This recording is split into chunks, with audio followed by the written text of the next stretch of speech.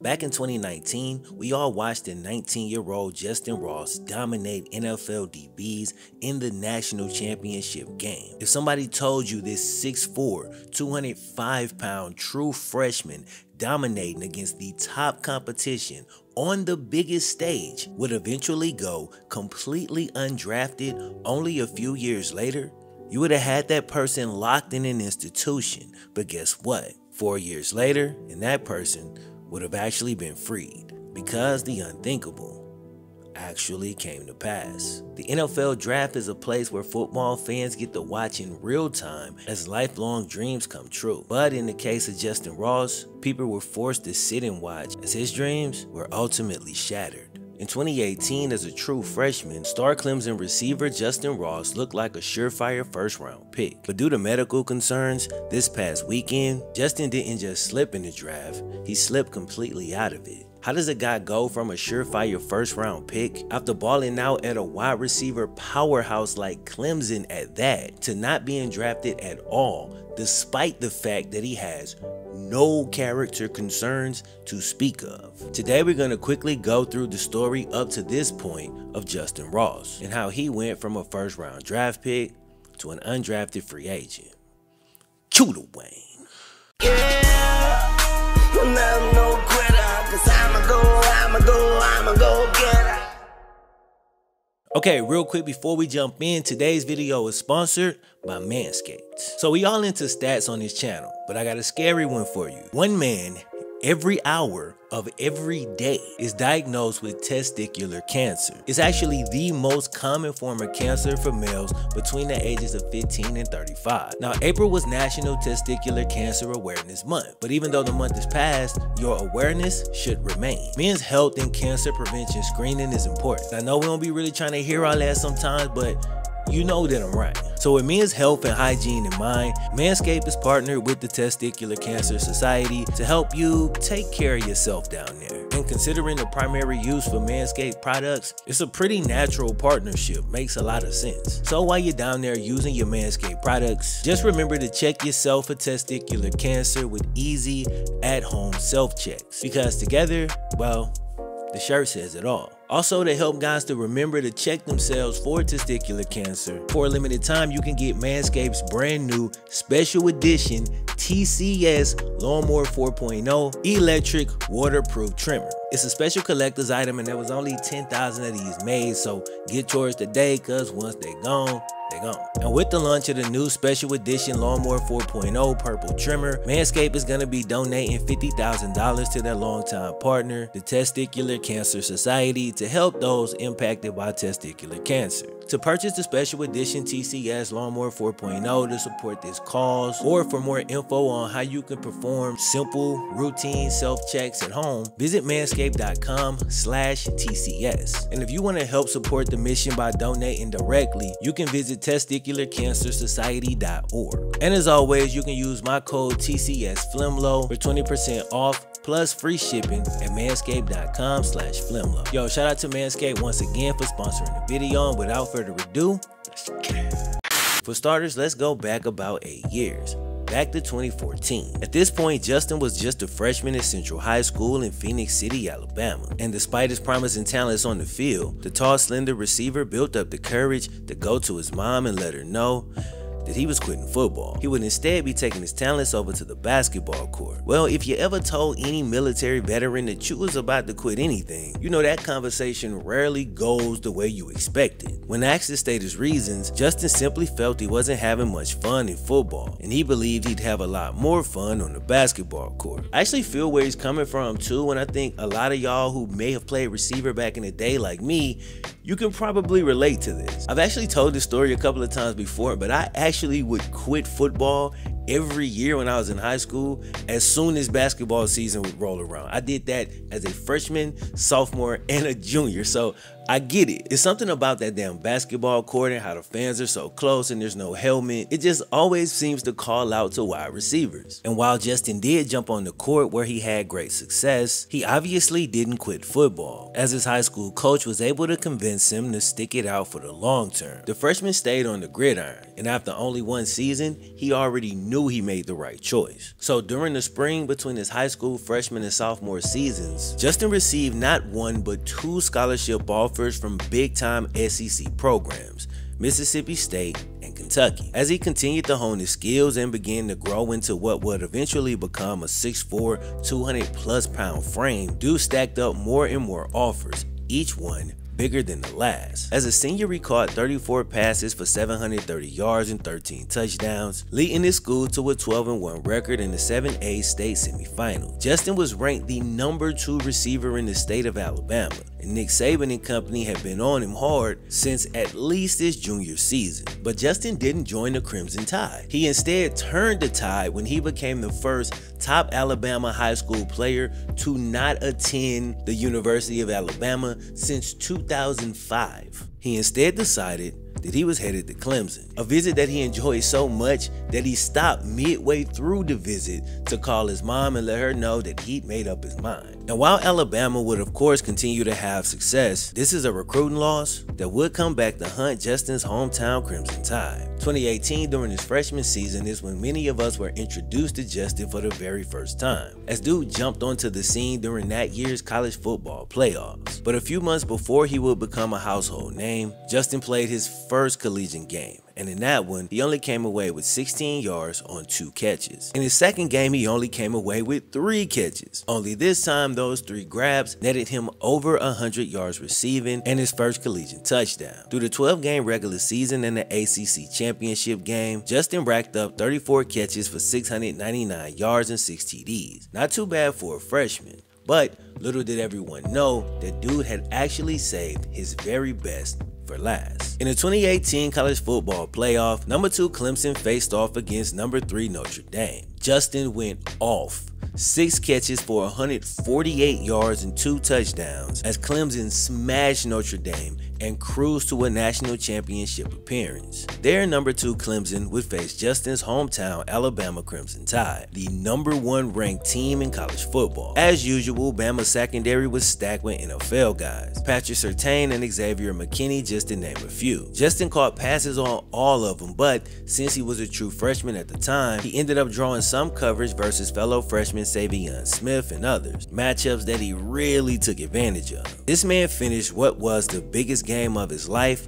with the best stat line of his life. 6 catches for 153 yards and 1 touchdown as he made circus catch after circus catch, big play after big play. It was clear to everybody watching the game that we were watching a future first-round pick, no question. Not to mention the fact that Clemson has put some absolute beastly receivers into the league already. We talking D-Hop, Sammy Watkins, Martavius Bryant to Mike Williams. Rising Cincinnati Bengals star T. Higgins was actually Justyn's teammate at the time. Both born in 1999, with T being 1 class ahead because he was born in January and Justyn was born in December. They were both great receivers at Clemson and made for an extremely deadly duo of 6'4" powerhouses. In the 2 years they played together, they put up extremely similar numbers in the exact same system. And when you look at what T. Higgins has done for my Cincinnati Bengals already in his young career, it's not hard to imagine Justyn Ross following a similar trajectory had things continued to go as planned. But only a couple of years after he burst onto the scene, and something unforeseen would threaten to end Justyn's football career.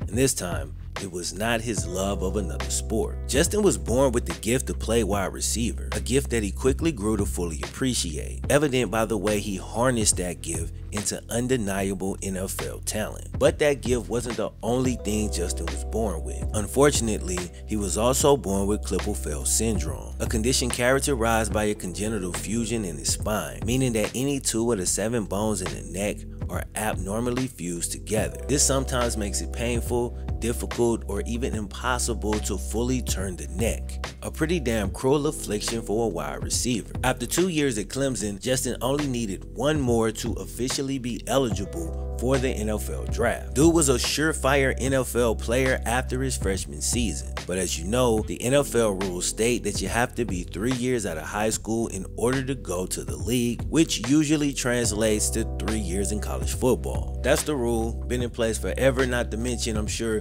Justyn loved his time at Clemson and wasn't necessarily in a hurry to leave. I'm sure the future NFL star was actually looking forward to his final spring training camp in college, but during spring practice, and we're talking this spring going into his junior season, Justyn runs a routine slant pattern in practice and takes a hit from a linebacker. Not even an exceedingly hard hit according to Justyn. He'd taken much worse hits before. But following the hit, Justyn felt some numbness in his neck.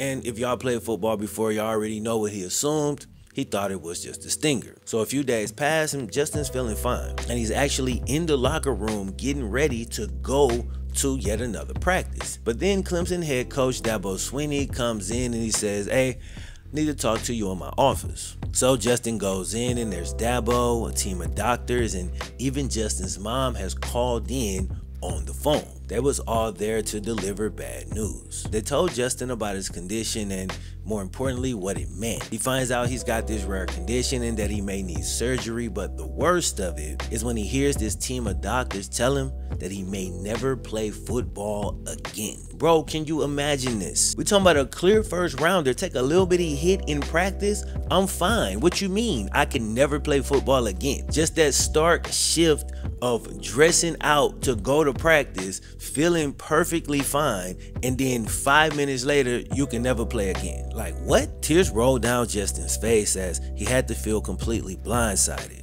instantly robbed of his destiny.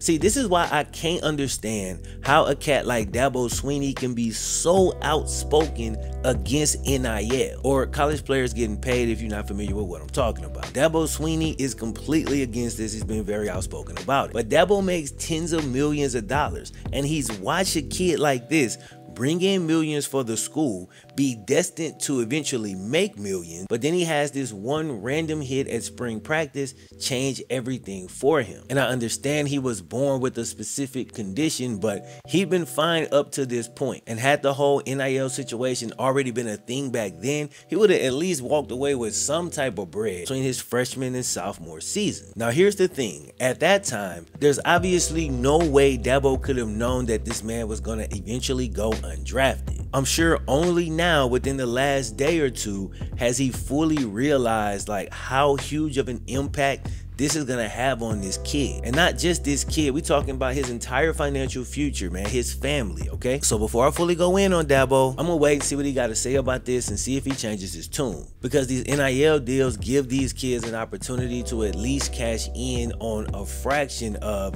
their eventual worth. And it kind of serves as at least a little bit of insurance in case something like this was to happen. Anyway, that's just a little side note. Back to the story. Justyn's initial sadness probably didn't last long because I understand how most top athletes are wired. Don't get me wrong, I'm sure some underlying sadness kind of laid there in the background. But I would bet money that after that initial sadness, Justyn's next thought was probably, okay, what do I have to do? I'ma beat this. Issue is the condition is so rare, there actually aren't any other known football players who have had this problem. Here's a quote from Dr. David Okonkwo. Justyn has a condition that's very rare, and to my knowledge, there's no precedent of another high-level American football player with this condition playing football. So we were paving new road as we went through the process. At the time, no doctor would clear Justyn to play again. Of course, he got a second and third and fourth and fifth opinion. He's literally fighting for his career. Then right during that time, 2020, what happens? The pandemic hit. Everything shuts down and the medical field is extremely busy, so communication with doctors is now even more infrequent. And I know a lot of people struggle during the pandemic with just the isolation and so much time to think, and I can only imagine how tough this was for Justyn Ross. He had his football world completely halted out of nowhere, and then the actual world also gets halted during that same time period.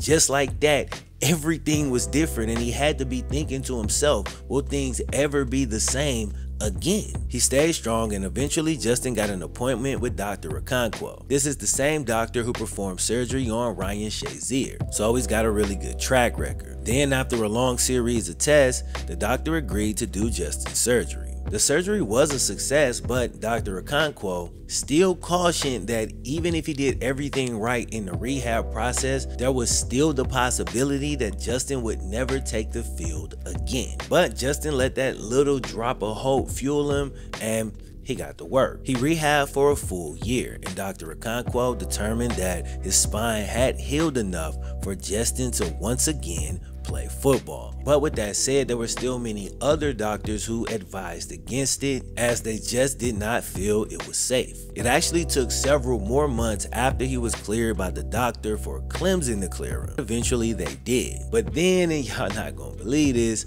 on the day that Justyn was scheduled to return to practice, he actually tested positive for COVID. And this wasn't one of them asymptomatic type situations. My man got hit hard by it. So you work, build all the way back up, baby. We about to go to practice, and boom, just get hit with some, boom, just blindsided with something else, man. Damn. The virus ended up causing Justyn to drop 15 pounds in just a couple of weeks. And like it did many other people, it greatly affected his breathing. So when he finally got back to the practice field, this was just one more thing he had to deal with, as if spinal surgery wasn't enough. Justyn was eased back into play, and his neck/spine was fine. When he took his first hit and he popped up and was okay, this was a huge sigh of relief for everybody involved. But the sudden ramp up in physical activity affected his body in other ways, as he developed a stress fracture in his foot, which he decided to play through. Now, it's a broken bone in your foot, so I don't need to explain how that would make it much harder to play football, especially at wide receiver where you're running, cutting, and jumping constantly. Justyn played most of the season, but he did set out the final 3 games to go ahead and get surgery on his foot. Playing with a broken bone in his foot, Justyn didn't have a great season, but honestly, it wasn't a bad one either. 47 catches for 524 yards and 3 touchdowns, coming off spinal surgery, dealing with the virus, and playing with a broken foot.